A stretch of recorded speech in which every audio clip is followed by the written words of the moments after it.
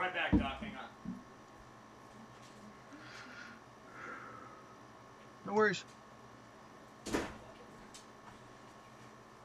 Okay. What? Hey. Ding dong. What's up, Print Fam? What's up? What's up? What's up? So you guys hopefully read it in the chat. I think that I have got this audio echo thing sorted out. We're going to do one quick test, and then I'm going to need you to let me know in the chat if there's an echo. So I'm going to do a testing, 1, 2, 3. Now, Doc, go ahead, please. Testing. Testing, 1, 2, 3. And one more time. Testing, 1, 2, 3.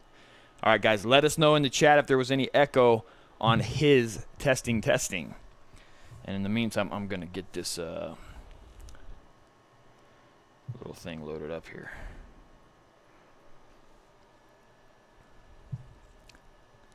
All right, did my guest's audio sound great too? Not supposed to say the name already. Does it sound good? All right, dudes. I think we got it. And then how is the audio levels? So I'm going to do one more time. Testing. Now, Doc, hit me with a couple testings. Testing. One more. Testing. Now, Testing. Perfect. Now, no echo, and how are our levels? Is he coming in equal with me? Let me know in the chat. And I am gauging.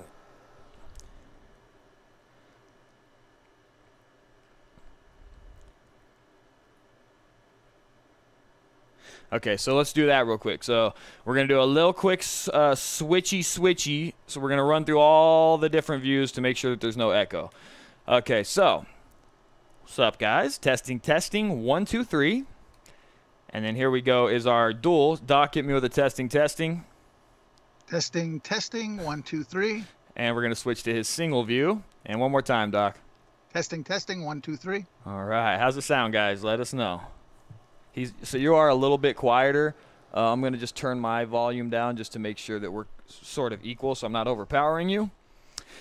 That seems like we are ready to go. So before we get started, let's roll the doc. Oh, actually, no, I want to say what's up to everybody. I want to try to make this a tradition like in the old school days and say what's up to everybody that gets here early.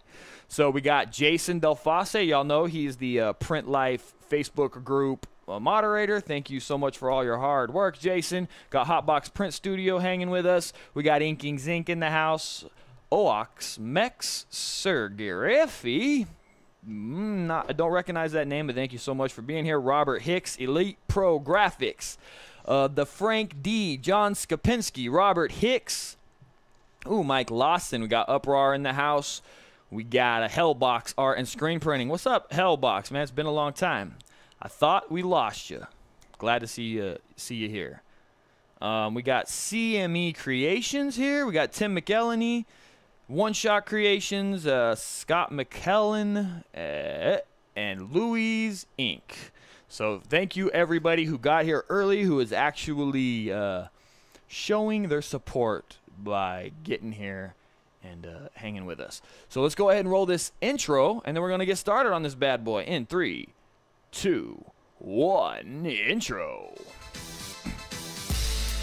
That's right, Monument Limited presents The Print Life. Live, and whoa, that was Doc. What's going on, Print Fam? Beautiful technical difficulties. What's going on, Print Fam? It's your boy Cam, and welcome to another episode of The Print Life live video podcast. New format, and like always, I'm just bringing in guests. Instead of me sitting here babbling at you for the next hour and 45 minutes, I'm going to actually be able to converse with people that have different expertise in all sorts of different areas. Now, today's guest has spent years developing and researching really what you would consider not so much the SEO part. I mean, he knows a lot about that too, but he's really dove into the technical aspects of site rank and just of putting together the website that's going to rank and that Google is going to almost favor. So there's just a lot of shit to talk about with all that, and he's put in a lot of time with that, and I feel like he has a really good understanding of it. And the goal for today is to extract as much of that information as I can from him for you guys. And that's the name of the game here, is just trying to help us all be better as print shop owners or even just business owners. Not just for screen printing, for business in general. Anyway, I would like to have you all give a huge round of applause to Mr. Doc Palmer. Thank you, Doc, for coming on in. Everybody say what's up to him in the chat. How are you? How are you, my friend? Good, Cam. Doing good. Good. So, I know your background. I'm familiar with it. We've had many conversations before I asked you to come in here. This is kind of my thing, man. I've been trying to figure out how to bring guests in so they don't have to do a 20-minute story about how they got started. So what everybody wants to know is, what got you into the world? What was that little spark, that thing that got you in to site development and then all of the tactics involved with just making a really good website? What got you involved? Okay. So my educational firms rolled out in 1990, and that was before the internet. Mm-hmm. An educational program called Space Voyage. That's a STEM program for kids K-20. And so in 1993, when the internet appeared, we started playing around with it. In 1996, the internet became kind of usable, so we started creating websites. I found out pretty quickly that corporate America didn't really appreciate loyalty. So around 2001, they started taking advantage of me, giving newbies cheap prices and sticking it to me. So I decided to go back and get the equivalent of a doctorate in the internet. That took 2 years. And then I rolled out my own hosting company. Okay. The purpose of my hosting company was just to take care of my own 3 businesses that I had at the time. So when you own a hosting company, you have to help clients and you have to figure out how things work. And so you learn. Yeah. And of course, the internet's changed. It's like in version 5 now. So, so what I was doing was basically serving myself with this hosting company and learning. And then around 2001, 2004, this Google rank thing became like really important. So because I had a whole history basically growing up in it, I started studying it, finding out, why does this site do better than that site? At that time, like around 2005, 2006, there really wasn't too much science to it. And you could do all kinds of things to cheat, which they call black hat now. If you do those things now, you're banned. I mean, you won't even appear. Right. So you have black hat things and then you have gray hat things. That's why Google changes all their indicators. They're fighting back the cheaters. And then you have white hat. So I'm totally white hat. So my notion is, and I do before you go, I do definitely think we could gloss over maybe a little bit later the differences between black hat, gray hat, and white hat. Sure. But for now, keep going. Yeah. So what happened was, everything's going great with my companies and I'm enjoying it. And then my dad passed away and my brother was the executor and he needed help selling my dad's house, which was in northern New Jersey. So I said to my brother, let me put up a website and I guarantee it will be on page 1 of Google. So we put up a website. Within 24 hours, we had 8 slots of the first 20. So on page 1 and page 2, we owned 20. We owned 8 of the 20 spaces. Right. And all they did was basically took all the knowledge that I had acquired over time. And it's weird because nothing's constant with Google. Everything's changing. So I always describe it as like looking through a compound microscope. Like we could be looking at a worm through this, binocular microscope, and then it turns over. And then what we were seeing is not what's there now. And that's basically Google. Google's changing all the time. There's something like 300 indicators. I would say, that's the whole pie. Maybe there's 20 that you really want to pay attention to. But so what I did then, because when I was in graduate school, I love statistics. I got my PhDs. I have 2 PhDs from University of Nebraska, Lincoln. And so I'm basically a psychologist with another PhD in curriculum design and curriculum development. But anyway, I like data. So when we look at Google and we look at the puzzle of being number 1 on Google, it's all data. It's all something you can measure. So I spent like the last 5 or 6 years figuring out the tools and the processes that we could quickly measure it and come up with actionable steps to increase what we call technical SEO. Okay. So there's two types of SEO. One is on-page or technical SEO. That has to do with the site structure, how the pages are actually put together, how you name your files, how fast it loads, all that. And then you have off-page SEO that has to do with content. So like the last presenter that you had was talking about being a guest author on each other's sites. That's a great idea to build what they call backlinks. So I could write an article on your blog about how to improve SEO, and then I would put my link to my website in there, and then that would be a backlink. And if all the people on this webinar were to put a blog on their website with get moderator guest editors, right? You don't want them to have administrative rights. Then so in a nutshell, what I've done is spent about $5,000 a year since 2010 in investing in tools that you can use. They're real singular. I mean, this is a screwdriver, this is a hammer, and it's when you're talking about improving your technical scores on Google, it really is. For this particular thing, you need this tool. So it's kind of small. Once that problem is solved, it's gone. So if everybody who's listening, the way Google SEO works is they kind of do it like chemistry, like a chemistry class. In high school chemistry and college chemistry, they don't ask you what you know. They want to know what you don't know. So they give you impossible tests. You may get a 4 out of 100, and you may be the highest score.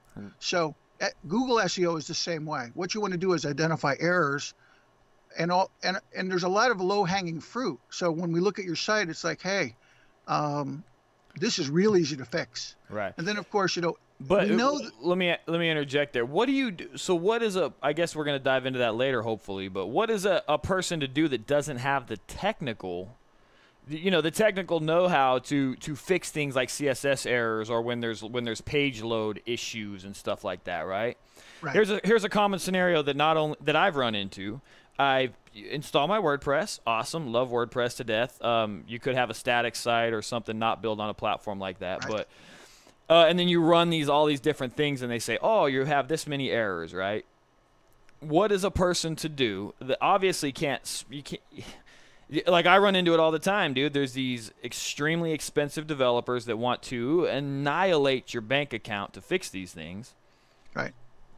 Okay, so the best way to explain that is when you relaunch your business, we relaunch our business. We relaunch about every 4 years, like we do a refresh. And then we rebrand ourselves about every 10 years. I just learned that yesterday from a content expert out of Chicago. When you're going to relaunch or when you're going to rebrand, that's when you would decide, okay, we're going to pivot to a better solution for a site builder. So if you're going to use a blog content management system like WordPress, then you have to put up with the things that are bad, all the warts and everything else. When you look at the errors on a web page or on a website, when we talk about SEO, they're mostly looking at your index page. So everything's, if your index page is all screwed up, then you're just not going to rank well. You're just not going to be in the Google My Business 3-pack. So the notion is some of it you can't do anything about. So there's a website that everybody can go to check all different things. The simplest one you can do, it's a website called GTmetrix. And basically it gives you like a snapshot of what's going on. Everybody can do it, and you can do a screen grab and put it onto a Word document. When you do that, then you find out like what's going on with your page in the most general sense. But specifically what you're talking about is it takes some of the errors that are on your pages could take a really long time to fix. And it's okay to know that's there. And if WordPress if a WordPress plugin has an issue, then you can go back to the developer and take the long view. This whole thing is really a long view. It's really an organic improvement. Right. Like buying ads. Yes, if you're going to sell something that you're going to sell for $49 that costs you $1 to make, like an exercise board or my pillow, you're going to sell a pillow for $49. It costs $1 to make that. You can, in fact, do you can do $1 worth of advertising to get $2 worth of product sold. But we're selling T-shirts, so I'm trying to help the print fam. That's why I'm here. I want to help screen printers get into the Google My Business, Google 3-pack. Yeah. So what you want to do is you don't want to get hung up on everything. It's baby steps. It's all baby steps. If there's something really bad with your site that's causing you to be flagged, banned, that you'll know that because you have no traffic. Right. But let me ask you this. You can do. So let's I guess start from that idea that I feel like a lot of print shop or print fam members, maybe they have a website, depends on what platform they've chose to go with. It could be all over the place, but where do they need to start if they haven't built something yet? What is your recommendation? I mean, obviously I'm biased because I built the WordPress plugin for the software, so I want them to go WordPress, but we're not being biased here.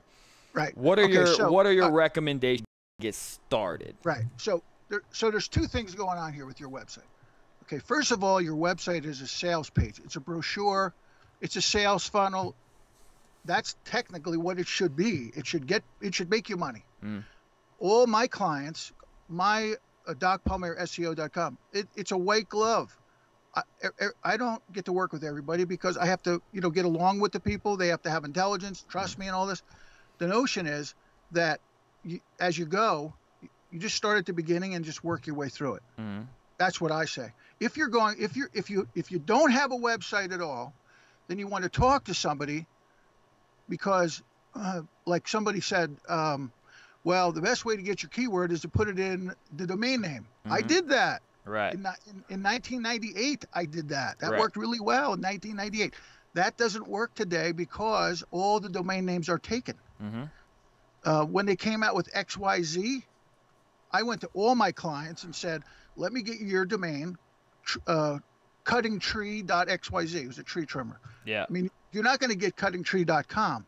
So the whole notion of how you pick a domain, there was a domain, I was watching a webinar and the person had a domain name called, somebody's teacher. I went right out to I have 3 different registrars that I buy domains from. I went right out and I bought somebody'sprinter.com. Sure. It cost me $2.45. Yeah, and I feel like most of us understand the domain game. Okay. Everyone's race like a rat race to try to acquire every version of the same. It's ridiculous. But you don't want to do that. You don't want to do that. You don't want to. The fallacy is, if I have RockyMountainScreenPrinting.com, I don't need .org, .net. There's actually over 100 dot somethings. I mean, there's everything. What you want to do, you want to find something that fits you, that works. Okay. You want it to kind of be cool. You don't want it to be 29 letters long because that will hurt you.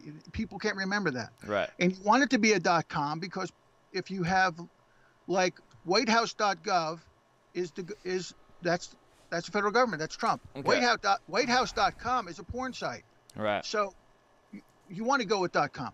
Now, after you have your domain, then you want to pick a site builder. If you're going to, I'm really supportive of what you're doing and this tool for management, screen management. I'm trying to push it to all the screen printers that I know in Denver. Appreciate it. And I'm going to be a Johnny Appleseed for that. But if we can get the damn thing to work right, we will. But go ahead. If we're going to build a website, we want the index page, the home page, to score like this. Can you see this? Can you see this piece of paper? Hang on. Let me put this to full view here. There we go. Yep.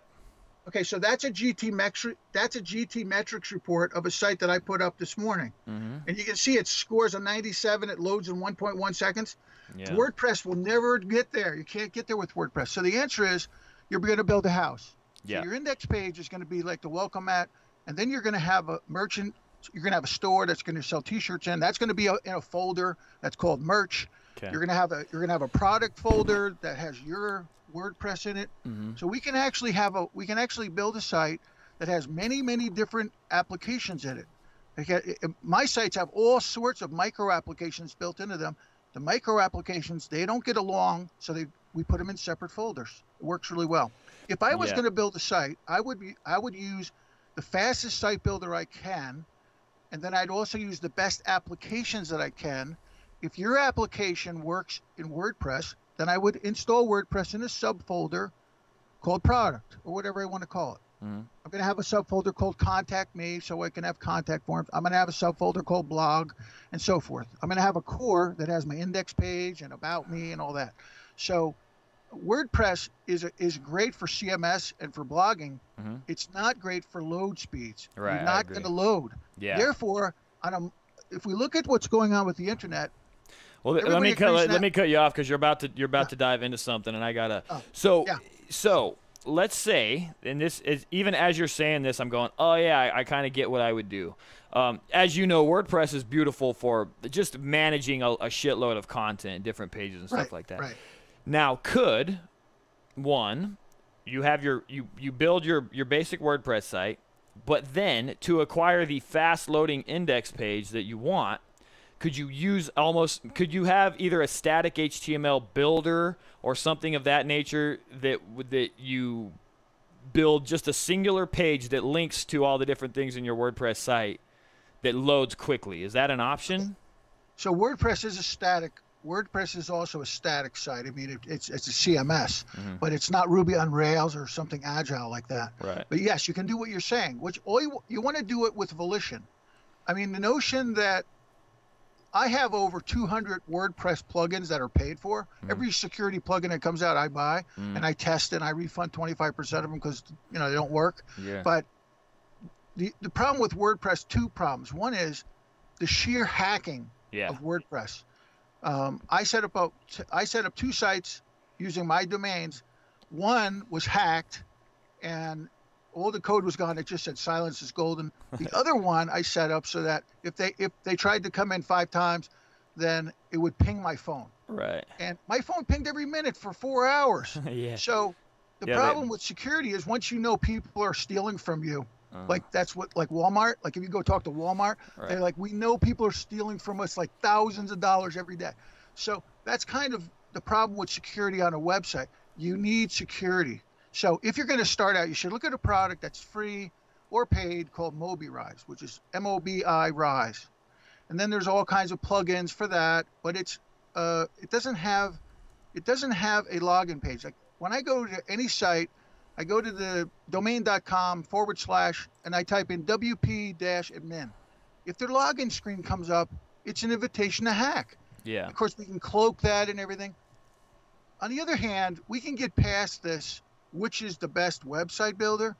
What you want to do is you want to make it as good as it can be, deal with the low-hanging fruit, and then, I had a 65 Volkswagen for many years, and then, I eventually bought a Saab 9.5 because I could afford it and I was ready to do that. So that's kind of the way you do it with your website. It's similar to what you're doing with buying a new dryer.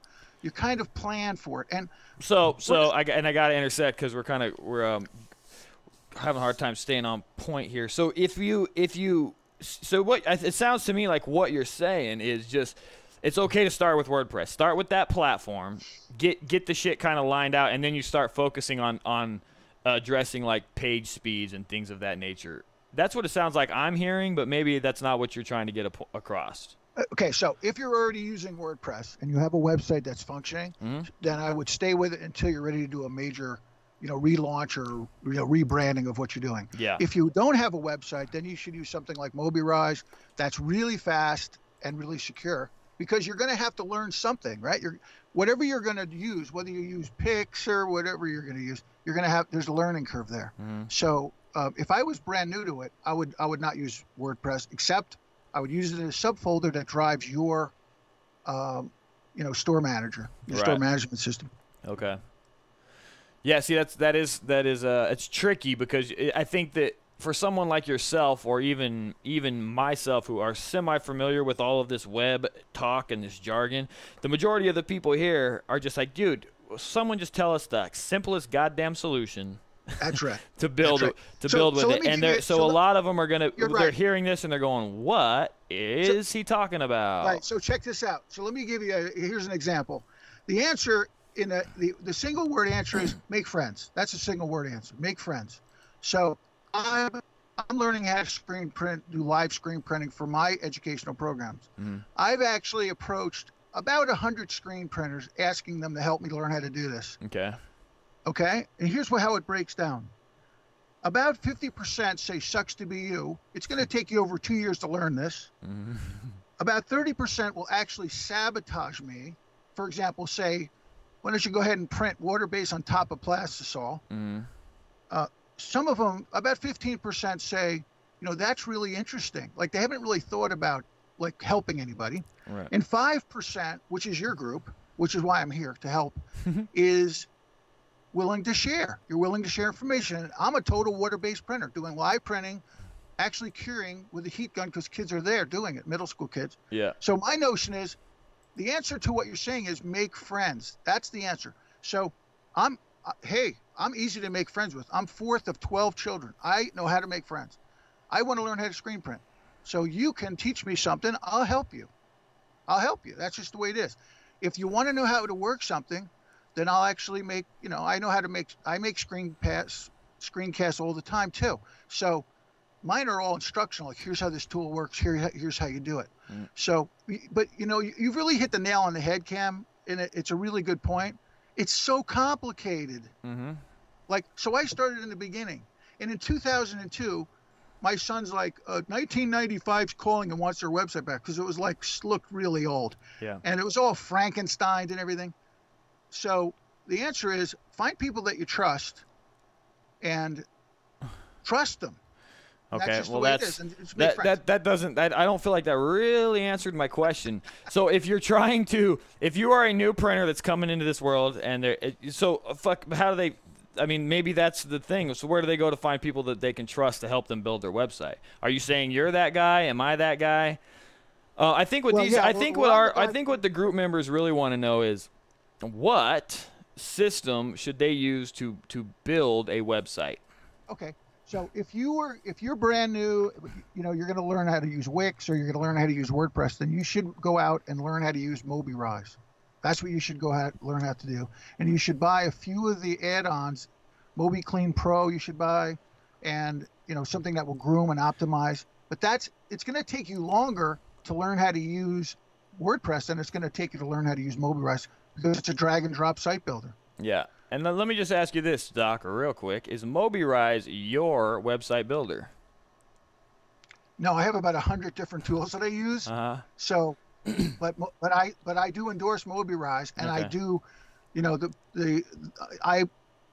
as much as I can possibly do it, I will build with Mobirise first. Okay. But if I need to install a store management system made by Cam Irvin, that only lives in WordPress, then I will install WordPress in a subfolder. We can have 10 folders with 10 different versions of WordPress running, and we can also have Mobirise running. Right. Because when they go to the different folders, it's like going down a road. You're just going down a different path. So that's what I would. If I was new, I would definitely use Mobirise. And if I was an old timer, when I rebranded, I would switch to Mobirise. Okay. All right, cool. So that's good to know. So guys, if you're considering building a website or anything like that, it sounds like you maybe ought to at least look into mobirise.com, which is mobirise.com. And of course, it's like with anything that you're going to learn, right? There's always a learning curve, and you have to decide what platform you want to go with. So perhaps look into that. I'm sure there's YouTube videos and stuff on how to utilize it. So they've decided, they've found their platform, and they know where or what they're going to build, right? They know how they're going to build it. They know how they're going to build their site. What's the next step to make sure that they are building the proper site for Google to favor it? Okay, so now we're talking about on-site we're talking about technical or on-page SEO, and so it's just a bunch of different things on a checklist that you make sure that you do. For example, instead of saying about, let's say you have a about me page. Okay, so it's about _me.html. Right. Well, Google doesn't like the underscore. It doesn't like that. If you use about hyphen me.html, Google actually can read that and considers it content.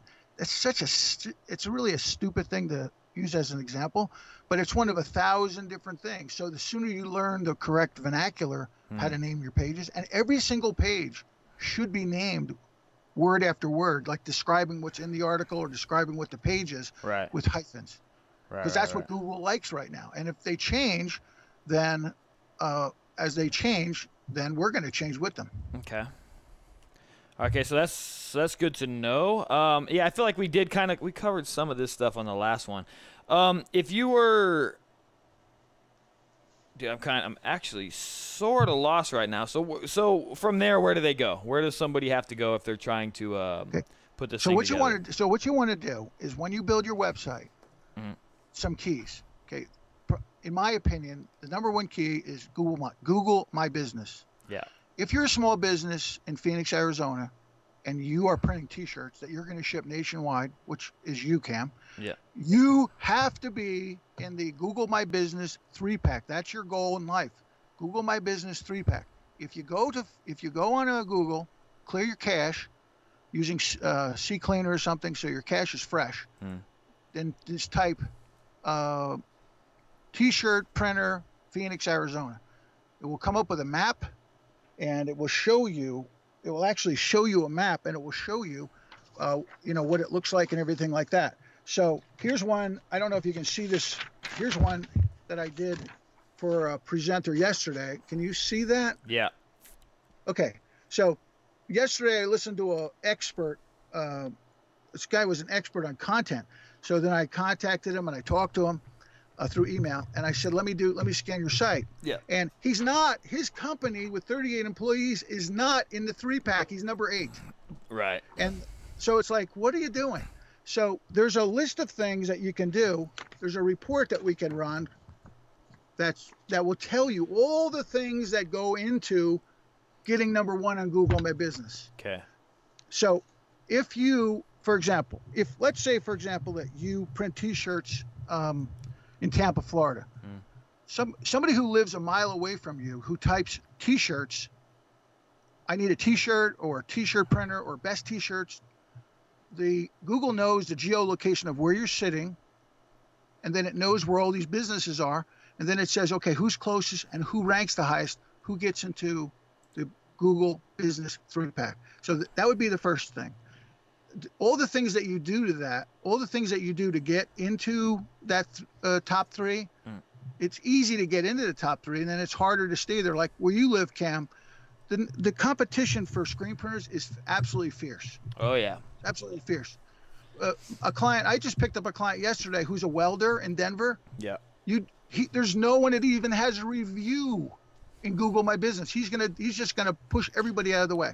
So it has to do with your niche, and if like other niches are worse, like chiropractor or a facial surgeon, plastic surgeon, those are the people who do the ads and pay for the clicks and all that. Yeah. So one of the things that people don't do that they should that get in Google My Business is submit their sitemap to Google on a regular basis. If you don't submit your sitemap, Google will think that you're inactive, and it will hurt your rank. And of course, your backlinks.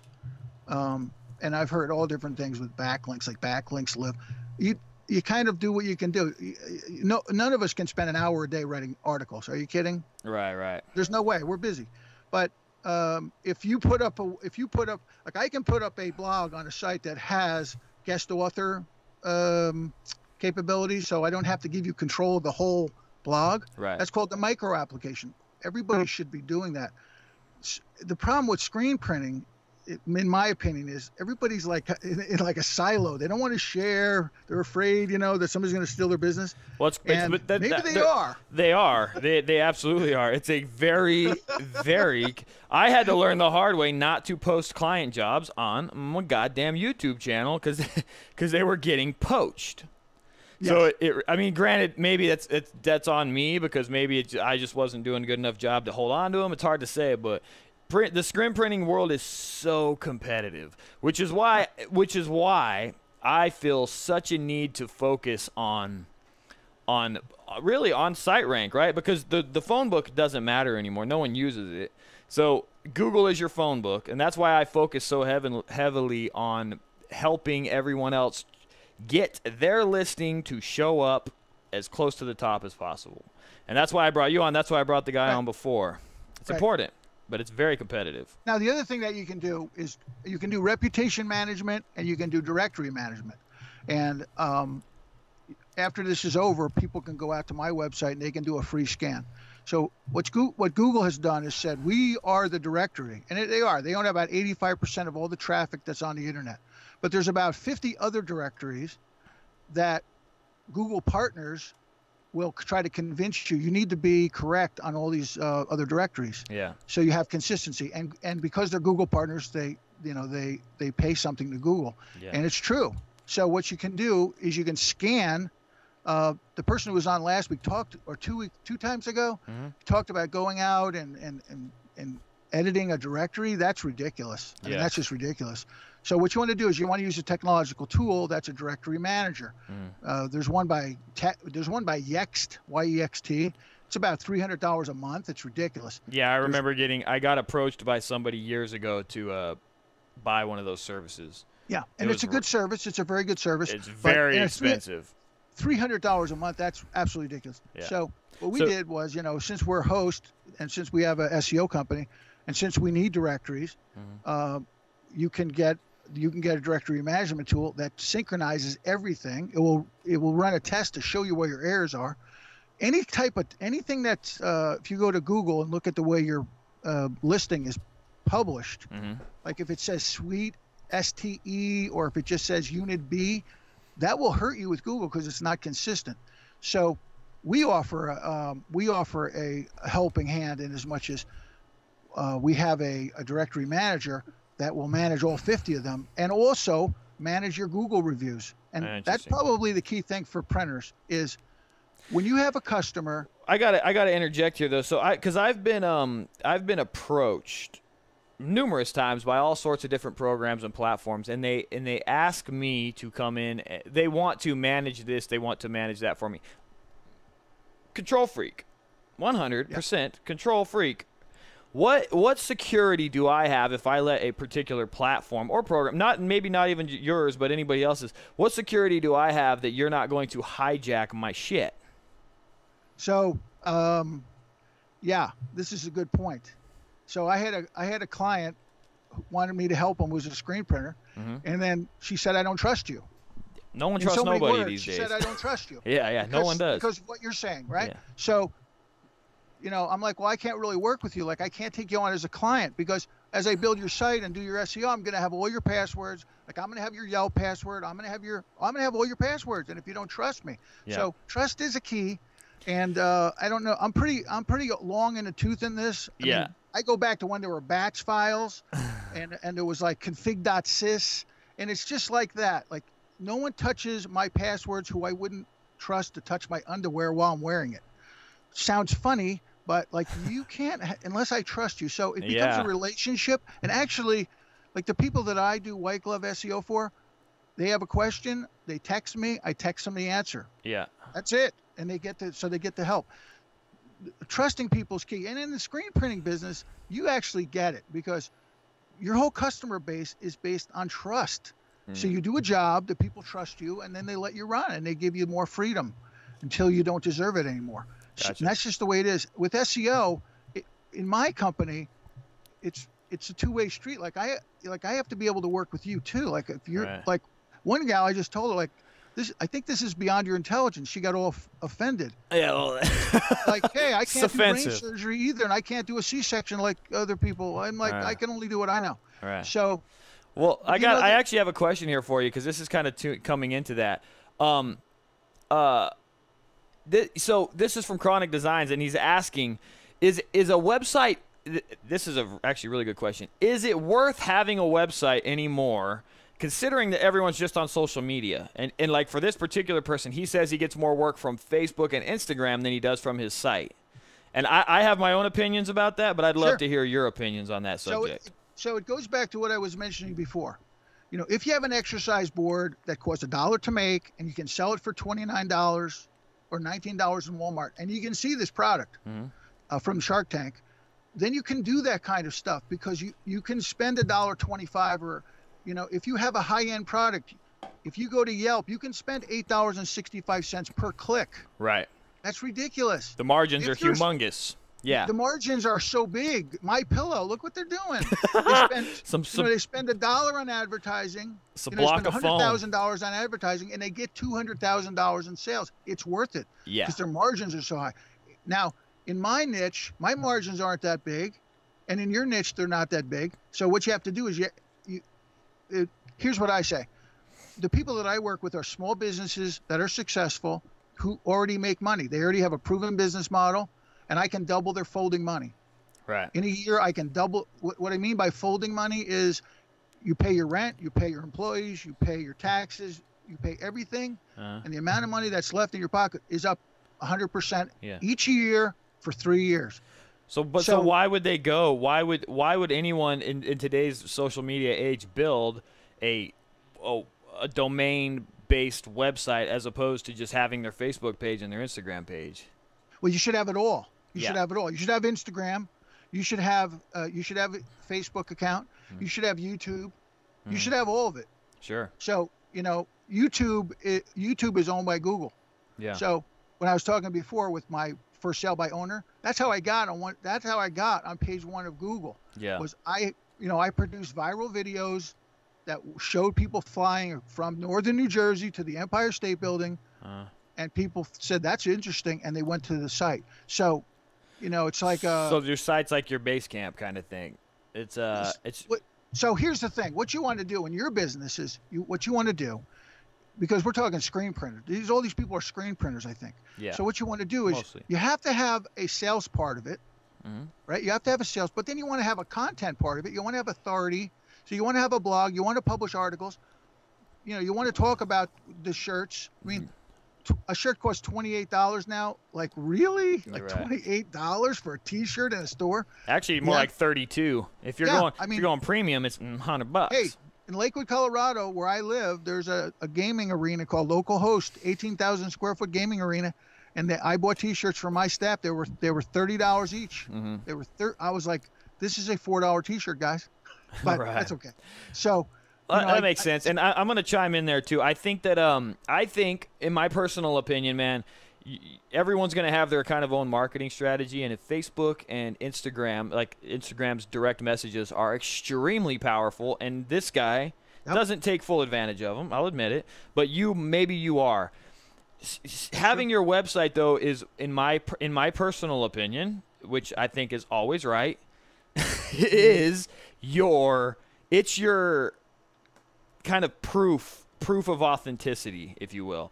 Granted, your social media following and all that is amazing, but if your site is there and it's put together well, it just kind of lays your foundation for all of your other social activity. You know what I mean? That's interesting, Cam, because if you go to GTmetrix and scan your site with that, if you look on that page, it lists the 1,000 top pages in the world, and they all take more than 17 seconds to load. But the difference is, when I go to Disney World, I'll wait 12 seconds for the page to load because it's Disney World. Right. But when I go to XYZ screen printer, I'm on a mobile phone, and if it doesn't come up in 4 seconds, I'm not going there. And 80% of all the traffic is now on a mobile device. Right. So you better be mobile. That means your index page, by definition, the index page cannot be WordPress because it's 4 megs, it's 4 seconds or something. Right. So it's tough, but it is a complex thing, like you say. It is complex. Now here's an interesting question, because Daniel Latour is asking, Cam, has your WordPress site ever been hacked? When you started your website, did you invest in security right away? Well, my website, the WordPress site, 100% got hacked, and it got completely redirected to a website, and I had to bring my developers in to save the day. Does that change my opinion about WordPress? I mean, no. What I like about WordPress, what I like about Squarespace and Wix and any of those platforms is just that it allows us people without a large team to build something that looks nice and then kind of set it and forget it to some degree. So I would stick. I mean, I like WordPress, but hell to the it's been hacked, man. And if you have any kind of major rank, You probably will. And shortly after that, I invested in security. And really what it is with WordPress, like with anything, it's usually some small security issue that hasn't been addressed or that you didn't update at the right time, and now someone was able to blunt force, I guess they call it blunt force hack into your shit. And then they redirect it to a porn site, which is what happened to mine. There's about 50 ways you could hack a WordPress site. So yes, it's happened, but don't let it. And I think Doc's not here to try to say, oh, fuck WordPress. Don't let it scare you. If WordPress is something that you can work with, do it, man. You know what I mean? That's just where I'm starting. That's because I'm familiar with it. But we're gonna build plugins for all the different systems. It's just gonna take time. So yeah, that's awesome. But yeah, man, I actually have. Now, this is something for you, Doc. Liberty Graphics. At this point, I think web is good if your customers are ordering online, but most of our clients come straight to us. I agree. Yeah, Doc, what's your opinion on that? So a lot of and I'm sure that you've dealt with this with other clients. You have your local contractor down the way, and most of his business is acquired through like maybe word of mouth, phone calls, or maybe an email or something like that. Right. So how do you address those people? Are they stuck in a lull? Is that as far as they're going to get with that kind of model? Okay, so a couple of things. Okay, first of all, we're talking about your reputation. So a negative review on Yelp or a negative review on Google, there's data that suggests that each negative review will cost you $25,000. That's a problem. Okay? So what you want to do is, if you have an existing customer who's loyal to you, then of course, you treat them like they're going to continue, and you don't jack up their prices like you would other people. Right. Okay, but you need new customers. You need new customers, because if you just want to have a screen printing business with 100 clients that you're just going to serve over and over, but how are you going to scale that? I mean, how are you going to get to the next level? You have to get new customers. So what you're going to do is, somebody's going to come to your website, and they're either going to stay or they're going to bounce. So you have to create a reason for them to stay. So you have to create authority and all this other stuff. So the notion is, it's like a store. It's like the index page, the front page, the home page of your website is like a storefront. You want it to be attractive, and you want it to be organized. You want it to have your phone number, some way to contact you. I mean, there's people who own screen printing companies. I cannot find their phone number. It's way down at the bottom of the page. It should be at the top. Right. So if you want new customers, the cheapest way to get new customers is in the Google local SEO, Google My Business 3-pack. That's the easiest way to do it. I agree. Because when somebody Googles on something, and Google owns 85% of the traffic, they're not going to the yellow pages. Right. Unless they're over 70 years old, they're not using yellow pages. Right. Yellow pages directory is controlled by Yext, which is publicly traded. So you don't need the yellow pages or Yext. You need all these other ones. What you need is Google to love you. So it's very simple. You find somebody who, like me, I listen to the Google engineers. I listen every week to Google engineers on a webinar where they are talking about how things are doing, and they're leaking. Just like if I came to your shop, Cam, and I was going to do a podcast, I would look, you would leak to me the camera, how you do stuff, and I would learn. So that's the advantage that I have. First of all, I'm real smart, because I listen and I study things, but I'm not I know how to make friends with people. So I made friends with these Google engineers who are in California, and I'm like, hey, just let me listen. And it is like listening to French. There's no doubt. People will say, I don't even know what they're talking about. Right. But the way to wrestle. Now, here's what I used to say. How do you eat an elephant? The answer is one bite at a time. That's right. But your business isn't an elephant. Your business is a skyscraper. So how do you eat a skyscraper? You get a bunch of friends, and you eat it one bite at a time. But you can't do it by yourself. It's a skyscraper. Right. So you have to get a team. So the notion is, you build a team. You build relationships. You already have the relationships. So you can use your influence and say, what do you need, guys? And then you could communicate to people like me. What they need is a podcast that shows this. If you like Pix, is it called Pix? If you like any of those content builders, Foursquare or whatever it's called. Oh yeah, Wix, yeah, Wix, and what's the other one called? Squarespace. Squarespace and Shopify. Squarespace is $35 a month. Yeah, it's expensive. That's insane. Yeah, that's insane. Yeah. Because so Shopify is even more. Wix is affordable. This is what I maintain. If you create an asset folder that has your pictures, Yeah. certain sizes, and you create a Word document that has a 100-word description of your website, of your business, and a 500-word description of your business. Yeah. Your website could be up in 2 hours. Right, I agree. My problem is when I build a website, I have to create a favicon. I have to create all these logos. You go down the rabbit hole. Yeah. So the trick is to like kind of be organized. So like for me, the way I do it is I'll type things out. I don't know if you can see this, but so this is from this morning. Can you see that page? Yeah. So that's all the links. It has all the different titles and the links. So because I'm dyslexic, I can't type that over and over. So I copy and paste. That's what I do. What is that for? That's for a particular website? Yeah, that's for my Space Voyage campsite because we're putting in a credit card processor. Okay. And then I do this. This is my tennis shoe PDA. Okay. So I just write shit down. Yeah. And I do this. Here's my little tennis shoe. Who am I? Can you see me? Them scribbles look like my scribbles in my notebook.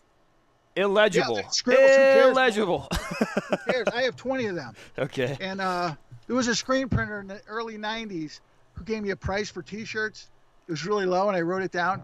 And then a year later, I went back. He goes, "Yeah." He goes, "How do you remember that?" Right. Like I wrote it down. Well, you see, I got someone in here, and this I know Hotbox. He's a lot like me. He's kind of a WordPress advocate, and he does make a lot of notes. Oh gosh, man, it's every damn time. He's making a lot of mentions just about how WordPress is so well documented and stuff that it really is a good platform to get started. It is a good platform. If you're just trying to get started, it's the best place to start. Here's the truth about WordPress. It is a good platform. I'm not saying it isn't. Yeah. Here's the challenge. Every time you use WordPress open source, then somebody authors a plugin. Mm-hmm. Then a bunch of kids who are 14 years old in Romania and Serbia, they figure out the back door, and there is a back door into that plugin because the author who wrote the plugin has a back door into that program. Right. And then those hackers find the back door, and it's what the FBI did to get into the iPhones. They couldn't break into the iPhones, so they created an app that was an update to the iPhone that the iPhone accepted. Right. And then it downloaded all the data. So the problem with your WordPress plugins, you have to have plugins. Yeah, I agree. Each plugin is overhead. Plugin is overhead. Yeah. So it is. Each overhead slows your site down. Yeah, every plugin you install adds more code to the header, and it starts loading slower. There are things you can do with a WordPress plugin. You can use these CDNs, which basically stores your website, different parts of the country and the world, makes it go faster. Got one. You can also encourage everybody to keep, don't change the website, and then it goes into the cache of the person's computer. Mm-hmm. And, so when you go there the first time it's slow, but then the next time it goes faster. Right. For me, it's like a no-brainer. Like the amount of time it's going to take you to learn how to use a theme, which isn't even yours. Yeah. Right. So that's why Mobirise, you can just do any of it. You can say, I want to use a business theme, or I want to use whatever. Gotcha. But it's kind of like, how do you like your eggs? Like, do you like scrambled eggs? Over hard, baby. Eggs. Over hard. If it ain't over hard, I don't want it. Ways we can make these not eggs. So the trick wouldn't be like getting caught up on winners losers, like you're a WordPress guy or I'm not. Yeah. Would be like, how do we make the site load fast? It's really pretty. All the links work. Right. Like there's no 404 errors that say page not found. Right. And there's no spelling errors and typos and everything. And that's the attractiveness of WordPress, because it's just there's a company right now called Dragify. Uh-huh. And I bought it. It's a drag and drop WordPress theme builder. Yeah. The learning curve is 100 hours. Yeah, I use Xtheme. It's very similar. It's 100 hours to curve. learn it. Yeah, it's steep. It's like, wow. So it's toughy. But the other thing that I would point out here is that it used to be a time where the WordPress was kind of like having a business card, and whether we had a nice business card or not didn't matter. Yeah. This has to be budgeted for. Like, you actually have to have a budget now if you want to grow your company and you want to get to six figures. Yeah. Like, you want to make $100,000 after your net. Like, your net. Yeah. So your gross is $250,000, and after you paid your employees, you actually made $80,000 profit. Yeah. Like, now okay, now if you just want to say you're in business and just pay your bills and do whatever you want, but you're not going to, the problem is there's going to be more and more competition. So you're going to have to be faster. Gotcha.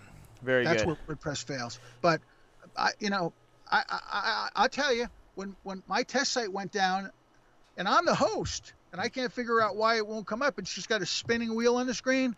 Yeah. And I ask my techs and they say, go look at the code. And there's no code. It just says silence is golden. That's all it says. Right. It's not even in HTML. Yeah, so that was someone that came in and rerouted. Yeah. But you can, for a very small fee, you can buy a plugin that will back up your site every day. Yeah. And then if it goes down, I swallow hard when I say this. With Mobirise, they can't hack your site because you FTP it up. You use FileZilla or WSFTP. Uh-huh. But it's different in as much as like WordPress, you're actually logging into the server. So you have to with that one, you have to FTP everything, all your images up into it. You can't. There's not an uploader directly, or you have to. There is an uploader directly, but with Mobirise, what you want to do is you want to create the site. Yeah. And then you want to use a program by Steve Riches out of the UK. Uh-huh. You want to use a program by Steve Riches called Mobiclean Pro, which takes all the code. It would do it for a WordPress site too. Okay. It fixes the code, it grooms the code, and it optimizes all the images. So I'm gonna look into this. I would say Mobirise actually sounds amazing.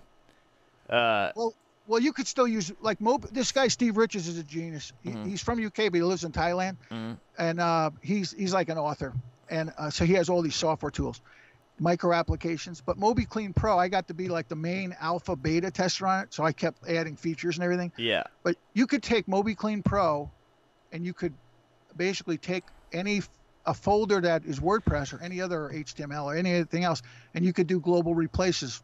Like change the copyright from 2019 to 2020. Okay. That is a real pain to do that.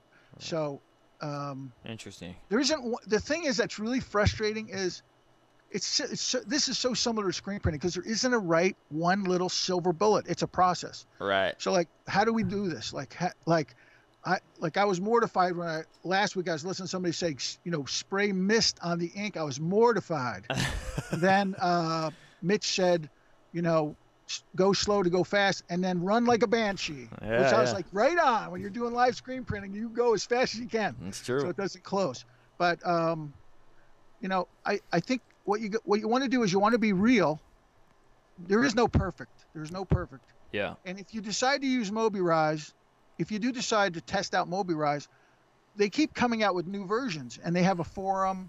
And the dirty little secret about Mobirise is it's created by a bunch of authors who are super talented in the Netherlands. Okay. And I own their software. This company was the company that invented the WoW slider.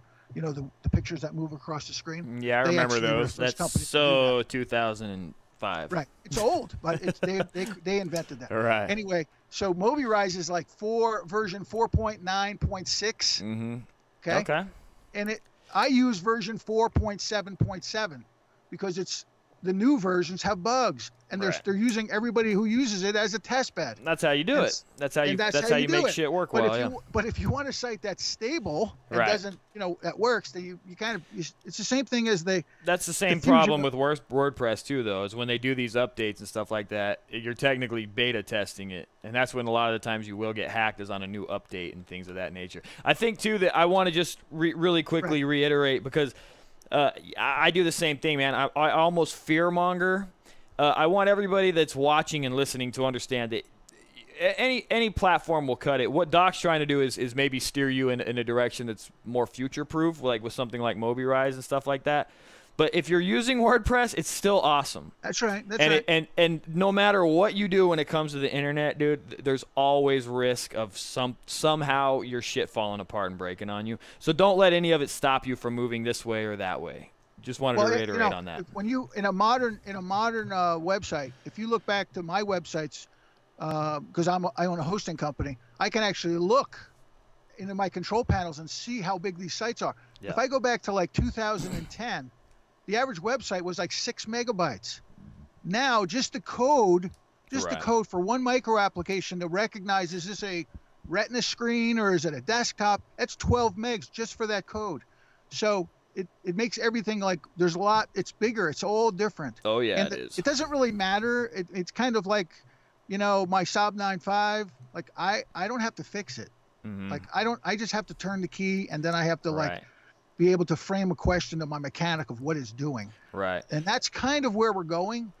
And the reason that I say just start with the low hanging fruit, start with the things that are really obvious, like Yoast, get a paid version of Yoast. Yeah, Yoast is awesome. I like Yoast. Get WP Cloak. Get WP Cloak. It will change WP-admin to something else. So when somebody just goes to your site, they won't be able to get in. Go find some site auditors. I mean, I have all of them, so I can tell you. I've never heard of that one. I didn't even think to redirect. So it redirects from the WP/admin or -admin. So WP Cloak, all it does is it's a plugin, right? It's a security plugin. Okay. And what it does is it's a paid version, so it'll cost you like $40 a year or something. What it does is it goes in and it renames everything. And it renames all the different folders that are standard names. Gotcha. So, if we go in, if we have indexes not turned off on your website, we can go in and steal all your images. Right. So, which you really can't stop people from stealing your content anyway. Right. No, if they really want your content, they can do it, but you can make it harder for them. Right. But I'm not really here to push Mobirise. I'm here to communicate to the screen printers like, hey man, I'm trying to become one of you. Like I'm trying to do water-based live screen printing. I need help.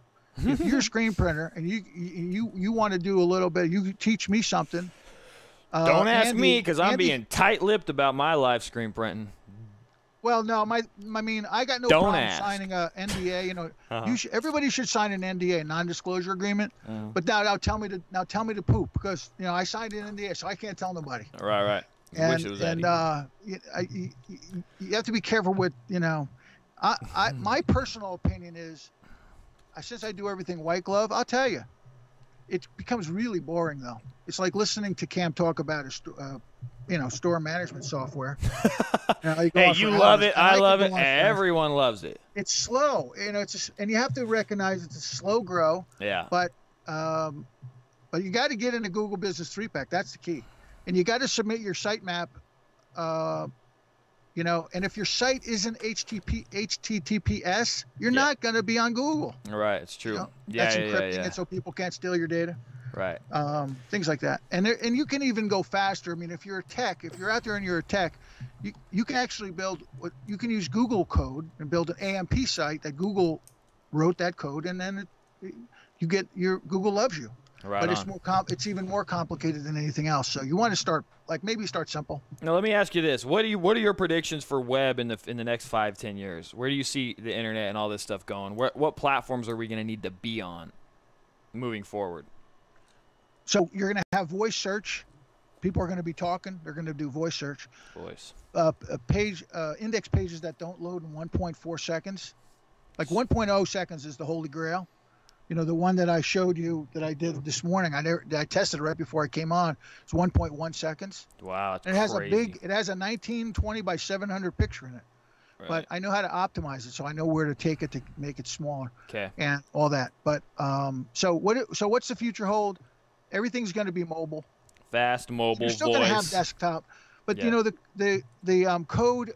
The way websites look on a desktop is not the way they look on a phone. Yeah. So, for example, you can go out and you can take your page, the URL for your page, the address, and you can put it into an online cloud thing. It will show you how it will look across all the different devices, whether it's a small screen, So you don't have to buy all those different devices. Yeah, even websites are starting to almost they're so fluid in the way that they're almost becoming mobile apps. They're just you access them through the web page, through the browser, but they really are web apps. Right. And Google's AMP, if you Google something and you see a circle with a little blue lightning bolt in it, that's AMP code.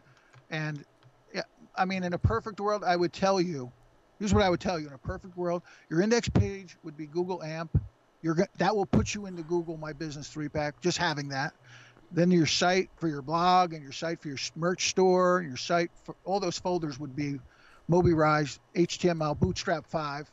And then your micro applications that do your Cam Irvin's store manager. Yeah. That would be in WordPress, and your blog itself. That's what WordPress is. It's a blog, so that would be perfect for that. Well, for the plugin, there's no way that I'm gonna go with whatever platforms work. We're gonna develop them as plugins for every platform. So if it turns out, like, say for instance, Mobirise is a big platform and a very good one, then we'll develop one for that as well. It just takes time. Yeah. Everything takes time. So the future is going to be faster. There's going to be, you look at how many images there are. It's just ridiculous. Yeah, there's going to be more video. I mean, you look at how much video is being produced. There's going to be more and more video. There's going to be way more people doing what you do with screencasts and podcasts. There's going to be more, like Udemy.com. I mean, I have 99 Udemy courses. 99. Jesus. I mean, that's ridiculous. Yeah. I mean, that's ridiculous. But when they're $7, I'm in. When they sell for $7, like I have a list, not 200. So. Very good. Site speed is going to be it, and probably content's going to be important. Yeah, I'd say so. I think content's a big one. Right on, man. Well, thank you so much for that. Hey, they had some questions in here, but I feel like I was mixing them in as we were working our way down the list here. Give me one sec here. You guys, if you have any other questions about site development or just site creation in general, be sure to throw them into the chat right now. Okay, so we got one from Freshly Pressed Printing. He has a client who specifically made his website not work on a desktop. It only works on mobile devices. Weird, but maybe that's the way things are going. Yeah, so you're only going to sell T-shirts to people who write with the right hand? Right, it's crazy. Yeah. Like just being so specific. I mean, it's America. You can do whatever you want. You can do whatever you want. But, I don't totally disagree with that strategy because, like, for example, in my SEO company, some people say I want to give you a credit card, and I'm like, you have to use PayPal. Right. And they're like, well, we don't use PayPal. Well, then you can't use me because your attitude towards technology is fearful. Like, you don't trust PayPal. Like, that is crazy. Right. But and people have told me, well, you should take their credit card, but it's a choice thing. It's kind of up to you. Right. Sometimes it's okay to limit yourself. You know what I mean? I mean, and it's okay to be crazy about whatever you want to do. Yeah. Sometimes limitations are actually the pathway to like excelling at something. Is putting limitations on your shit. Here's my thing, and everybody listening, your website should make you money. Right. None of my clients say, give me all the reports. I mean, there's 20 reports. I can load you up. We don't need any of the reports. They don't ask me. You know why? Because they're making money. They're making more money last month than they made the month before. They don't have to say how many people went to the site. That's true. Give them all that. Yeah. Here's what they want to know. Am I making more money? Do I feel good about it? Yeah. And sometimes it matters. It depends on the enterprise level that you're in. But I think, in the beginning, it's just like, dude, are we making more with this product than we were without it? Are we having an easier time with this product than we were before we had it? Well, here's the thing, though. If you're good metrics to start with. Okay, here's the thing. Like, you're charging, like when you started, you undercut everybody to get the business. Oh, yeah, I did. Then you got a rep. Whoops. You have a strong reputation. Now people want you. You can charge more. Yeah. And that's what you do. That's American capitalism. You start where you start. You prove you can do it. You prove your value added and all that good stuff. You prove, if you text me, I'm going to text you back. I mean, that's just the way it is. Right. Because that's the way it is. But the whole notion is it's a real capitalist model. Like, we're here to make money. That's what a business is about. So why don't you use all the tools that are legal to make as much money as you can so you can give it away? Like, if you make enough money, you should give it away. That's what I do. Give it away. Find some people who need it. This is a good opportunity for you because I know that you told me early on that you have some tools that you would really like to maybe recommend. And, of course, once we get off of this, we're going to put links to all those in the description of this video. But what are let's just get links, web addresses for the tools that you think everybody listening here should use or would be at least useful for them to look into? Okay, so for a snapshot of your website, GTmetrix is what you want. GTmetrix is, GT. Can you see it on there? Yep. You can search GTmetrix. They do about 10,000 of these things a day, so that's a good one. All right. If you want to scan your directories, you can go anywhere. You can go to Yext, and they'll do a directory scan. It's very simple. You just go to Google and you get the specific information that represents your business, the exact address, how it's in Google, phone number, business name. You enter it. You don't want to use Yext because they're going to hound you. They're going to call you. Oh, we want to sell you this. So use my scanning tool. No one will hound you. I won't call you or anything. Okay. And so the email address for that is on my site, which is Doc Palmier SEO. So you just type in scan, SCAN dot DocPalmierSEO.com. Okay. It will just take you to a page and you enter the data, and then it will basically you're going to put in your email, and Okay. it will send you a link to a report that will show you how well you are consistent across all the directories. Okay. And we'll put a link to all this in the description at the end of this. And that's free. Okay. That's free. Okay. It only costs you your email address. So not a the bad email deal. So I own a hosting company, so I have 4,000 email addresses, but the only email address that goes to my iPhone is just one. Okay. Several are forwarded. So my email address is doc_Palmier, like Palmer with an E, doc_Palmier at yahoo.com. Okay. And I would be delighted. I would be delighted to anybody that you influence that's on your on this live stream. I would be delighted to help anybody improve your score, because you're going to make more money. Okay. And when you make more money, you're going to be happy, and you have to be happy. And you have to find people you can trust. And I understand, there's a real problem with trust. I mean, in 2018, I fired 18 vendors. 18. Mm. I actually fired DirecTV after 22 years. Don't And need I them went no with more. Comcast, and I can talk to Comcast. I can talk to Remote Control and say, show me this. It's Right. amazing. So anyway, Right on, if brother. I can be of service, people can contact me. I don't take on new clients. I'm not here to take on new clients. I'm too busy. I'm really too busy. But I was supposed to be on March 13th, right? Yeah, And yeah. then we lost power. Yeah, you we had lost power for issues. 28 hours. My house was without power for 28 hours. Right on.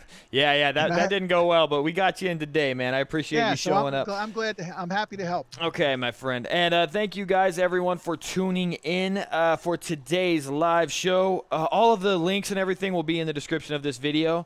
Shout out to everybody that made it in, man. I know that y'all are busy, and this is a really, really weird time slot for all of us. So I'm just testing stuff out, man, trying to figure out what the best time slot is. But guess what? The audio was good. No echoes, no technical difficulties.